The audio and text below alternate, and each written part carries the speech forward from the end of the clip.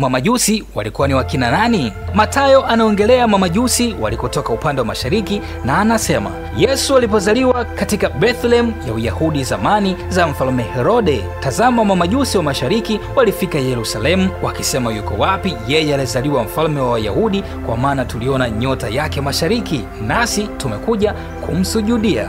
Wagiriki waliwaita Mamajusi kwa jina la Magoi, neno ambalo linawakilisha wingi. Karne ya 5 kabla ya Kristo, moja ya makabila 6 ya mfalme wa Medes uliorodheshwa na Herodoto katikati mwa karne ya 5 kabla ya Kristo na kuandikwa kwa jina la Magoi. Herodoto kwenye kitabu chake cha Histories UK 101 na 132 aliwaelezea hawa Mamajusi kuwa ni makuhani ambao dhumuni lao kubwa ilikuwa ni kutafsiri ndoto za wafalme. Ilipofika karne ya 4 kabla ya Kristo, lugha ya Kizonefoni ilitumiwa na wachawi kwenye mahakama ya Wapersia kama mamlaka kwa mambo yote yahusuyo dini.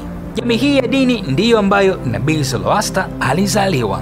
Nabii Zoroaster alianzisha dini ya Persia karne ya 6 kabla ya Kristo iliyokuwa huko Avesta, na kuelezwa kwamba ilikuwa ikimwabudu Mungu mkuu aliyeitwa Ahura Mazda, ambaye alikuwa anahitaji matendo mema waliohitaji msaada.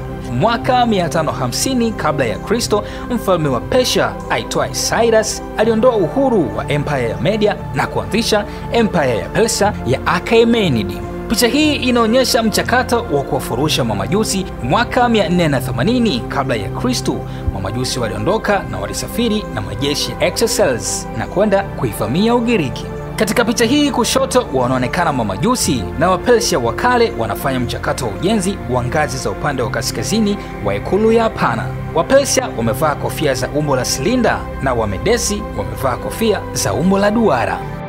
Makala hii ya leo imeletwa kwenu na elimbure.com. Elimbure.com ni platform ambayo inatoa elimu bure ya sekondari kwa mfumo wa video, na pia kuna mitihani ambako unaweza kujipima uwezo wako, na yote hii ni bure kabisa, yaani hakuna gharama yoyote. Programu hii inaletwa kwenu na brandi Genesis Africa ikiongozwa na Cornelius Gresham. Kwa story na taarifa hizi fuatilia kupitia Instagram, Facebook na Twitter, na kote natumia jina la The Vista Matter. Pia usisahau kusubscribe katika YouTube channel yangu ya The Vista Matter.